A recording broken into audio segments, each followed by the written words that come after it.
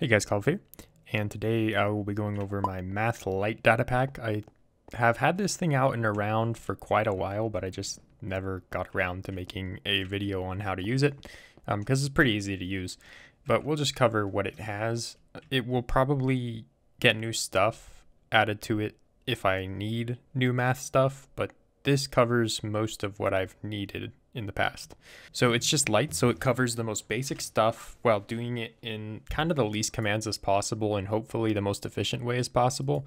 But sometimes I favored the least commands over something that's more efficient but a lot more complicated and takes more commands to do. So I tried to strike a good balance. So here we have power and root, which is a classic to have. So if I click this button, it calculates in. So the syntax of this is you have a math scoreboard that is created, and you have in, and multiple ins and out. So in is set to 13, in 1 is set to 3. So that means it's 13 to the power of 3, which gives you 2197. So that's pretty simple. And the way that works is it gives you some information on how it works here, but it's very simple. It actually uses it establishes some fake players and then runs the power function, which is very simple. It's 3 commands. It uses recursion to perform this operation. So what it does is it essentially sets up X number of function calls, and for each function call, it will do this multiplication of the out and this in that many times. So for example, let's say in1 is 3. So then it decides to basically run this exact function 3 times, but it isn't able to get to this multiplication until it's done with this loop. And then when it's done with that, it'll run this on the, like all these at once. So that's that one. Very simple. Then you have the square root. So I put the square root of 160. So the method for this guy is you just put in as your number to get the square root of, and your output will be a number with 2 decimal precision, and it uses a Newton-Raphson approach, which I'll discuss really briefly. But here's our number. In is 160, so out is 12.64, and we don't have to know the real number answer for this. I mean, I guess we can. So let's pull up a calculator. So let's go with 160 and square root. And you'll see our answer here is 12.649. So this gives you 2 decimals, and I'm pretty sure that it does not round, so you're just getting this bit. And it's also not 100% accurate. The bigger the number is that you shove into the square root, the less accurate it will be.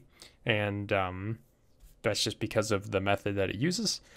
But you can see here that it only took 33 commands to run, which is pretty good. That's a very low amount for a pretty good, approximation here. It is math light. It's not math accurate. So yeah, so it does the square root, and it's 12.64. So there's the 2 digits here of precision. How it works is pretty simple. So you take the number, you scale the number up. So this is how we're going to get our decimals of precision back. And then we set an initial guess for what we think the answer will be. So we just put 12.55, and we run 4 iterations of Newton-Raphson. And if the number in is exceedingly large, we decide to run 2 more values of Newton-Raphson. So basically, we do 4 iterations of Newton-Raphson, but if it's really big, it'll do another. And if it's really, really big, it'll do another. And I just did some experiments to see what typically gave me good results, and that's what I chose for this. If it's bigger than 100,000 divided by 10,000, so if it's bigger than, like, I think it has to be, if it's bigger than like 1,000 block, like as your input, or 10,000, then it will decide to it'll just give you the best it can, which won't be amazing. And then also what it does is it gives you the out math. It basically makes sure that the output is positive and then restores your input. So what a Newton-Raphson is a very simple 4 command calculation.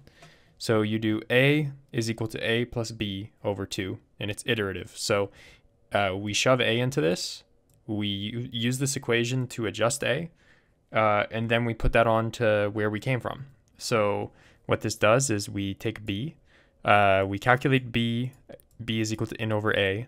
So then we calculate a plus b, and then we divide the thing by 2, and then that's our new value of a. So that is the kind of basic stuff. So now you have trig. So trig is an entity-based form because this is where I decided to pick the least commands, because to do this trig stuff, there is more efficient ways, but probably the best fast way to do it is just using an area effect cloud. So if there isn't one already, it spawns an area effect cloud that will be used always.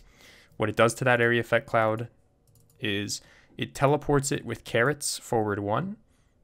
It stores the rotation on, it basically, so it rotates it based off of what degree you put in. Then it moves forward by 1 and calculates the x and z distance that it traveled. So for cosine, it's the x distance, and sine is the z distance, because the definition of a cosine of theta is the adjacent over hypotenuse. And in this case, we set the hypotenuse to 1. So your calculations are just going to work out to be x or z. And then tangent, your calculations is going to be x over z. So let's go ahead and set the cosine of 30 is 0.866. And again, you have 3 decimals of precision here. So that's one thing to note. So you have 866, but it's 0.866. This one is 0.44499, which is not perfect. So this solution is going to be very close, within 0.002. Then if you take the tangent of 30, that's 0.576. So now if you go to 45 degrees, you have 707. 707, that makes sense because that is square root of 2 over 2. And then you have 1, which makes sense. All right, so if you have 60, then these are just inverted from before, except you're off by 0.002 for the sine. And then your tangent is 1.728. So if we go 60, and then we go, boop, where is it? Scientific, trigonometric, tangent, 60, tangent, 1.732. So we're off by a little bit there, so 0.004. But yeah, they're pretty accurate, and they work for the whole circle. So I can go like 135, and that's going to give me negative, positive, and negative. So it keeps the sign for the whole rotation circle. Yeah, so that's how the trig was implemented. And now everybody's favorite, the RNG. So the RNG I made a video on. It's the LCG RNG. Essentially what you do is you grab a random seed, a random number to start at, from some entity when the world first loads the data pack. And then we take that number and we bounce it around by multiplying it by a really big constant. So really big constant, the number will wrap. You really won't know where you are unless you knew what the number is. You can't predict the output. And when you go ahead and take it to a range, you do some stuff that makes sense with the percent of the range. So to use this, well, let me just go over how to use this. So if you just run LCG, it'll give you a random number on out. If you just run function RNG LCG, you get a random number.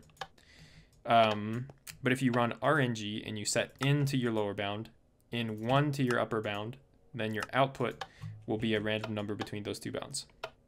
So now we have 3, 4, 5, 7, 3, 7, 6. Okay, so you get a random number between those bounds.